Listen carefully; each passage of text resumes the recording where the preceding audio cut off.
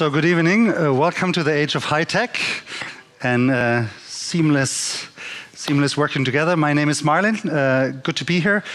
I will speak English since a few of you are English natives, and I will talk a little bit about why work is changing and why that is a big deal, and why that leads to all sort of changes in organizations.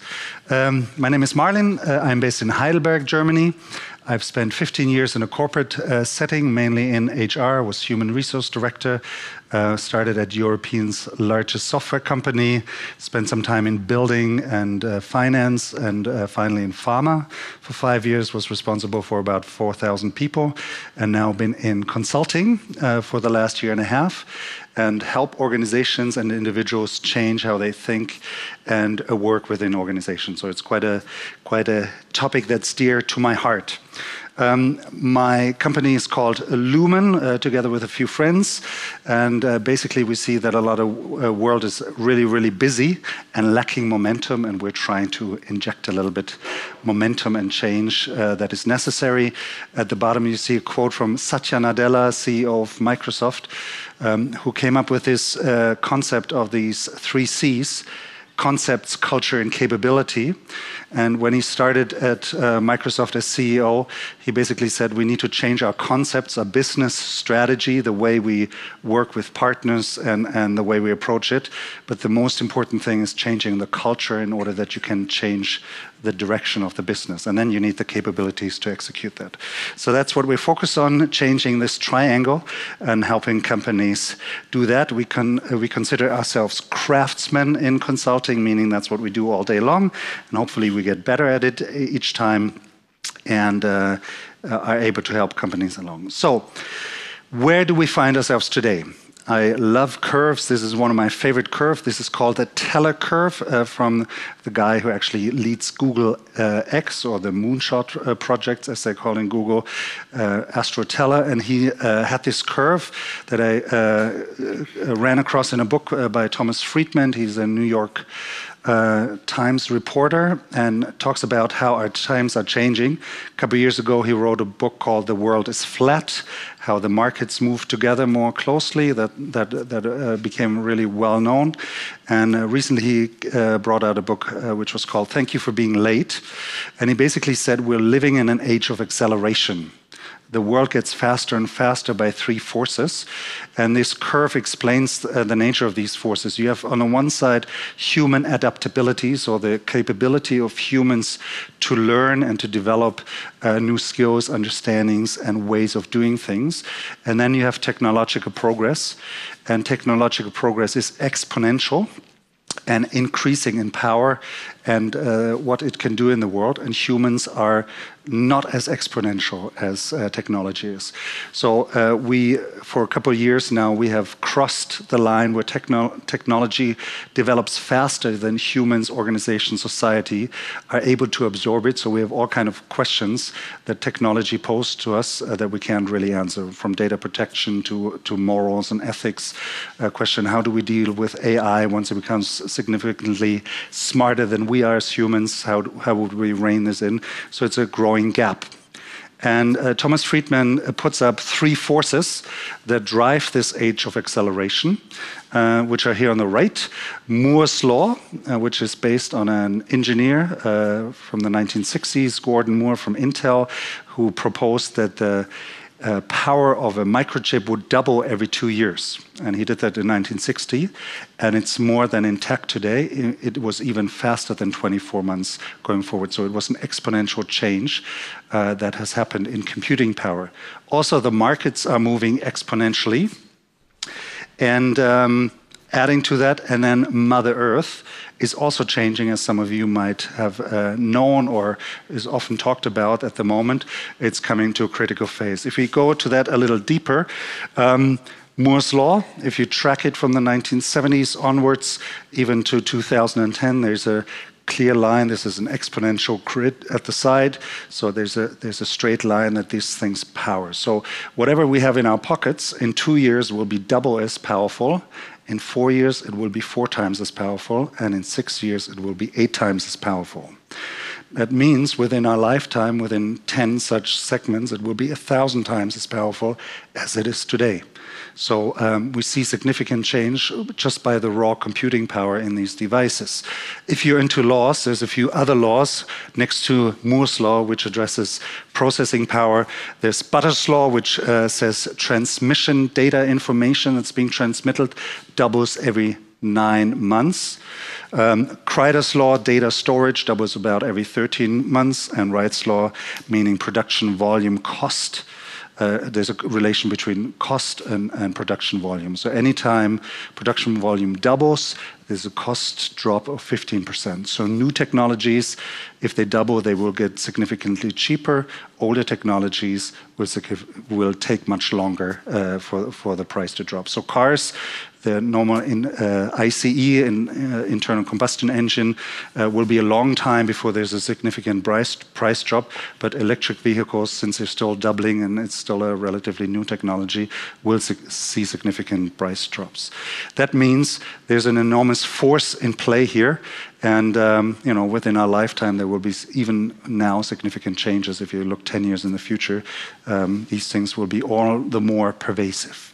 On the right side, you see one illustration of the market dynamics. This is a graphic showing how long it took a technology to reach 50 million users. Starting from the airline, it took 64 years. The automobiles took 62 years, and so on, going down to computers taking 14 years, the internet taking 77 years, to WeChat taking 1 year, to Pokemon Go taking 19 days to reach 50 million users. That basically highlights how connected our markets are by technology, by interaction. That means whatever we do for data protection around here is only part of the piece. There could be people in China, could be people in California inventing stuff, and within a couple of days it can take over markets and influence the way we behave and so forth. Right? So we're connected in a way that's never been done before. Mother Earth, all of you know that population growth, deforestation is going up, urbanization is going up, resource usage is going up. It's predicted that the world population will reach 9.5 billion within the next 2 decades. And with that population growth, people are connected to a market and they see Western living standards. A lot of this population growth happens in Africa and other places. About a year and a half ago, I was in Papua New Guinea in the highlands of one of the most undeveloped countries in the world. And there were 2 global brands present in Mount Hagen, which is about a mile high. There was Coke, which is everywhere in the world, and there was Vodafone. And everybody in Papua New Guinea had a mobile phone, and everybody was on Facebook. So everybody's connected, and there's only 2. If young people grow up there, they see Western standards, they see where they live, and there's only basically 2 ways they deal with it. For one, they say we want to have a more comfortable life, either import the living standard, or they will emigrate and try to study in Australia and other places that are close by in order to have a better life. If you project the growth of living standards to the growth of population, the planet basically will have 80 billion inhabitants if it's at the halfway point between Western standards and the lower standards. So all that says is we're living in hot times. Somebody recently said the spaceship is on fire, and there's no exit. So climate change, all those things affect us. So the age of acceleration also means that we all live in a time where we feel that, and if exponential growth usually is very uncomfortable to us as humans. We notice it in 2 circumstances.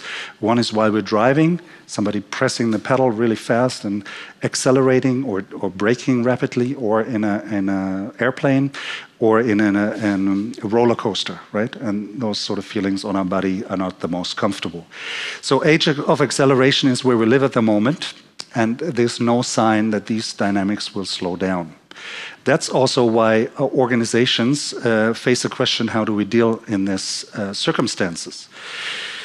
And work shifts these days rapidly through these phases. If you look at the left, This is Frederick Taylor, and he published a book in 1911 on the eve of World War I. He talked about the principles of scientific management, and he was one of the first management consultants. And his big idea was if we break down work into individual pieces, then we can optimize those pieces, become much more effective, get rid of defects because people really are processes are standardized and we work in these. And that helps us to become much more resource efficient, work efficient, and we have much more output. And that is truly the case. In 1850, which is not that long ago, the average American woman walked about 150 miles per year, that's 220 kilometers per year, and she carried 36 tons of water just to supply water to her family in America, one of the richest countries at the moment. That's less than 200 years ago. There was a lot of the world was in extreme, what we would call today poverty, and people like Frederick Taylor, together with innovations, helped to make use of the resources and the intellectual capital we have around. Ford Motor Company was one of the first ones to jump on that and say, standardized car production, this is the way we make it accessible to everybody. And so large corporations are masters at efficiency, basically reducing variation, standardizing processes, and moving forward. Alfred Sloan, the CEO of General Motors, later said, if the system works well, management could go away. All intelligence is in the system. The processes, the standards we put in place, this works, right? That worked great. And then this nice gentleman came along, Peter Drucker, an Austrian who later lived in California and was considered the father of modern management. He already said in the 70s already, we see a change in the way work is done in the world, the rise of the knowledge worker. We see that we work with individuals that are really skilled in their sphere, and management needs to deal with people that know more than management does. Maybe you have been in some of those situations, you can attest to that, that's an interesting dynamic. And he said we need to work differently in a knowledge economy. Management has to be more an orchestrator of the organization. So that all worked really, really well.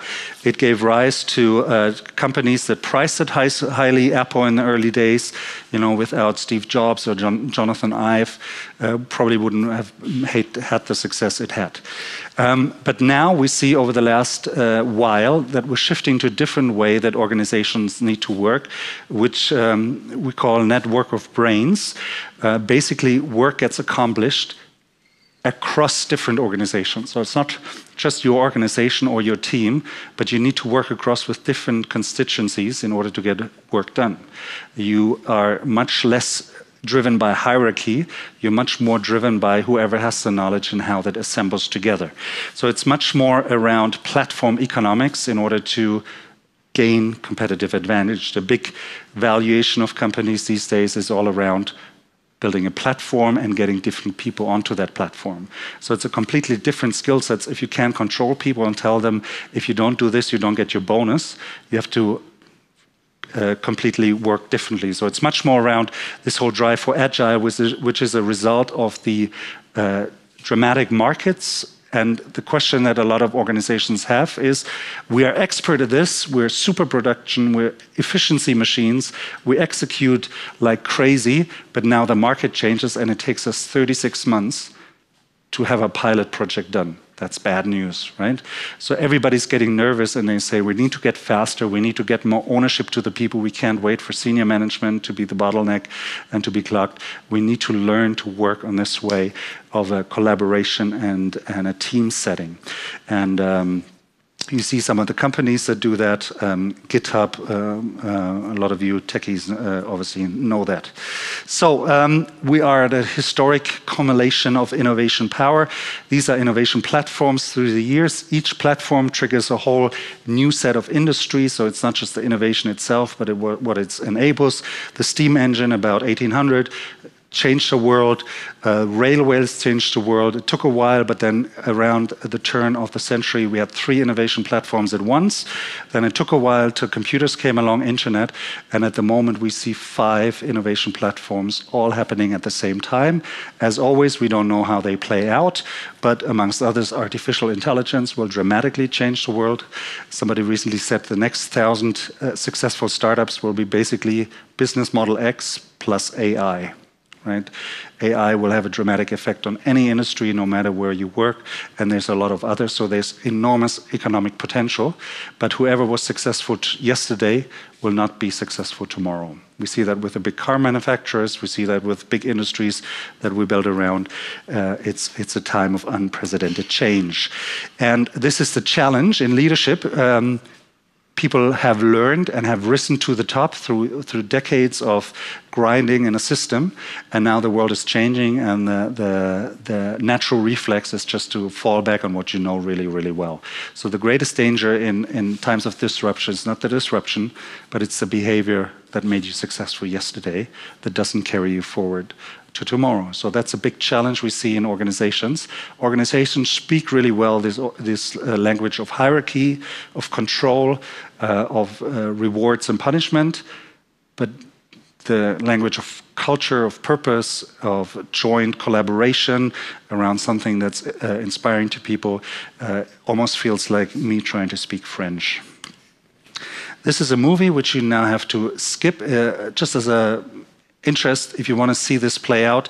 There's a documentary in German called Die Stille Revolution, and it's a bit longish. It's a documentary, but it's interesting because it highlights through interviews and different things this fact how leadership changes and how organization changes. And 2 quotes from also the trailer is one of the organizational managers says, "We are really, really good at know-how, but we have forgotten the know-why." In a lot of organizations. So the purpose, the motivational basis. And Wolf Lotter, who is the chief editor of Brand 1, says basically the shift we're witnessing right now is as significant as the shift from an agrarian culture to an industrial culture. So the shift we're witnessing now in terms of leadership and organizational behavior is as massive as from an agrarian society to an industrial society, which was huge and changed a lot. I think we're in the middle of this huge change.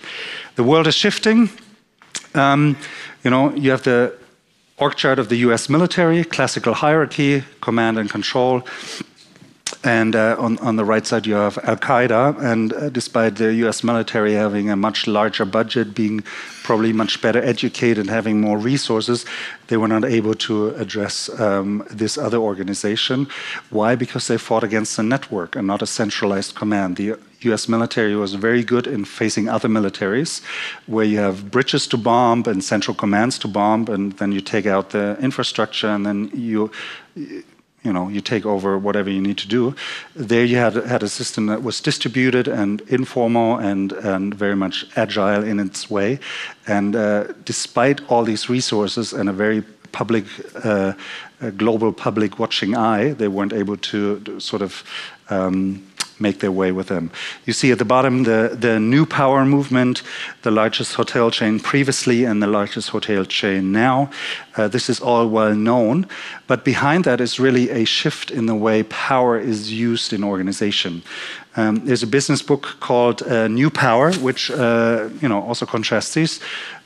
Previously, the largest knowledge base in the world was this esteemed library of books. Maybe some of your grandparents have them in their bookshelves.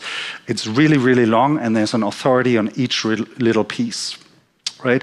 And about 2001, this internet platform comes along, which basically proposes, forget about the big books, we just open it up and everybody can contribute. And grandparents say, well, what if what is in there is not correct? And when our teenagers went to school and they tried to look stuff up through Wikipedia, the older people always said, but it's not a reliable source.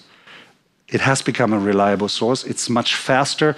So if there's a soccer game and somebody scores, within 2 minutes it's updated on Wikipedia. So it takes the esteemed magazine quite long, and it has gone out of print in 2010.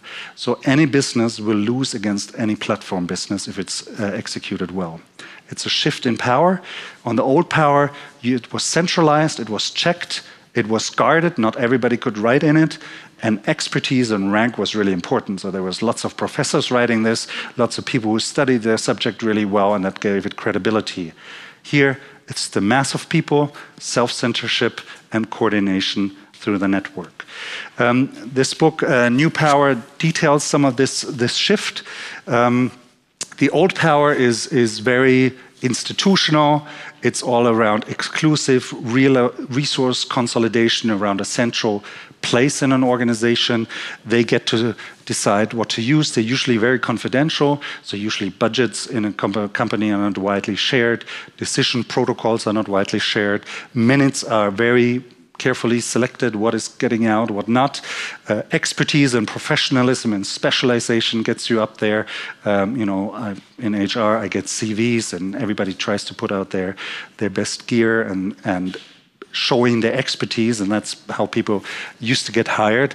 And they demand long-term loyalty, and that's all good, and a lot of stuff gets accomplished through old power, but there's a new power rising through more informal network that's collaboration-based, that's open, that's all in and transparent.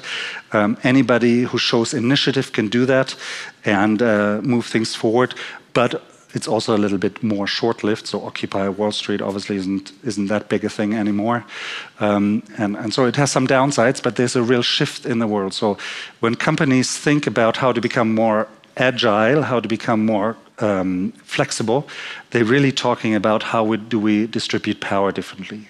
How do we decide differently? How do we allow different inputs in our business to make a change? So values are shifting, times are shifting, and this young gentleman said, when the future comes around the corner, always lean in. So when things are inevitable, even if you don't like them, the best thing is to deal with them, to take them head on, and to find a way to make the best out of it. So I think, for example, in Germany, our sometimes skeptical thing about certain technologies or whatever is a dangerous thing to do. Actually, we work with a larger insurance company that's quite conservative, controlled. They want to have a risk-free world. They don't experiment too much. But they started working with us. We did some bar camps. We did other things to loosen them up a little bit. And then I found out the first autonomous driving car in Germany is run by this old insurance.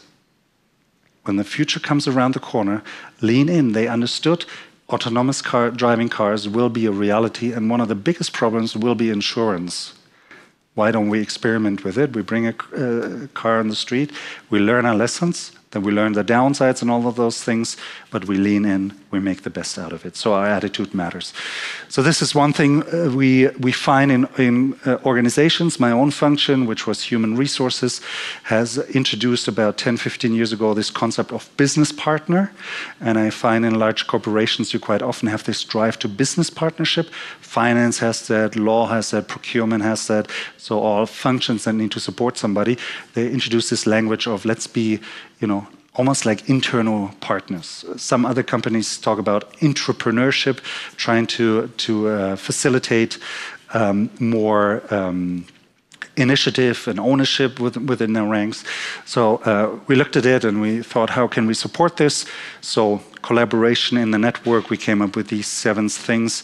If that's of interest to you, that might be helpful, sort of an assessment to drive that. My message today is, we're really living in shifting times. It's not superficial. I think behind the trend, there's a bigger trend that's to notice. So behind the trend of agile and all those sort of ideas, there's a trend in how work gets done today, and it's really the trend to collaboration and working in teams. There's a tools aspect to it, but there's also a whole business philosophy aspect behind it, where I think businesses will have to work through in order to make the most out of these shifting times. Thank you very much.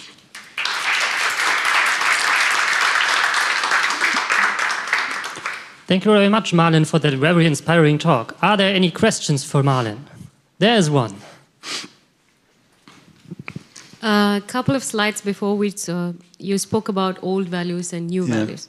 If someone has started their career like 30 years before, they are really born with the old value, and they have been successful with the old value, and it is the only value which they know. So if somebody started a career like 5 years before, they would start with new value, and they wouldn't find any difference at all. Shouldn't we have something in the middle?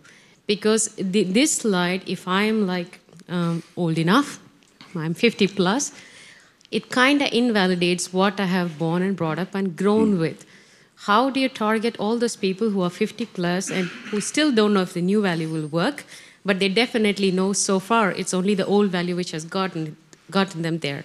How would you transition them? There was a lot of questions in there, in that one question. So should there be a middle way? Probably. I mean, it's as many books. It polarizes in order to make a point, and that the world is shifting. I think some of the values that we have in old power are actually quite good, like commitment, clarity, some strategic tools and so forth. So I think actually it's quite good that people have a solid base, that they learned the business, because sometimes if people are, I notice with millennials and working in networks, it can become quite high on ambition and low on results sometimes. However, changing people, I think it's hard. Especially if you were successful, you will always fall back to what you know. But if people are really interested, I think there is a way. And people who were successful in that certainly always have an understanding of what is happening around them. So I think understanding the world, why it's changing, I think there's certainly a way of getting there. The older one gets, the less easy it is to learn and to adjust very ingrained ways. But I'm hopeful because I've seen it that if people lean in and they say I want this, there's quite a way to learn. Do you think this resistance is specifically a lot in Germany? Yeah. We like rules, we like standards, we like how things were. So it's not the easiest cultural climate.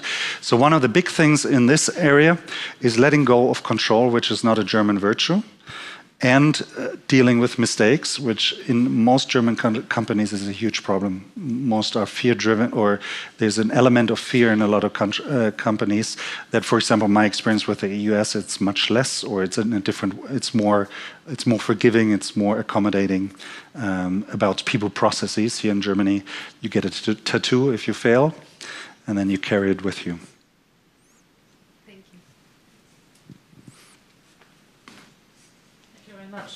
Are there any more questions?